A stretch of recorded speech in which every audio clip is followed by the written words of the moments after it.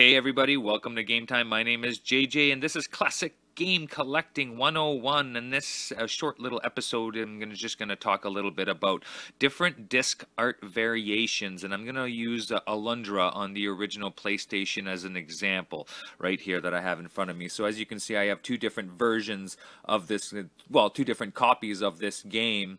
And people ask me all the time, why do you keep two copies of it? Well, Working Designs, for some reason, decided to release 4 different art variations on this Alundra set. Like outside, it would look exactly the same, like there's nothing different. But as soon as you open inside, you'll notice right away that the discs are completely different, you know what I mean, when it comes to artwork, you know what I mean. I had to look it up actually, you know what I mean, a long time ago, and there's different art variations for certain games out there, you know what I mean. I don't know the list of every single game that does have a variation of art on the discs, but it's a cool thing to look into, you know what I mean, if you really collect games and stuff like that, you know, just for fun, you know what I mean.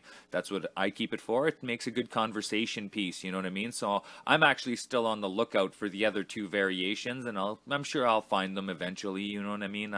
If I really want to, I can go look, but you know what, I like the whole thrill of finding it out in the wild, you know what I mean. So that's what I wanted to talk about here. So you never know, man. You never know what you will find out there. So that's this episode of Classic Game Collecting 101, different art variations on disc. So I hope you enjoyed it. Peace out and happy gaming. Wacha!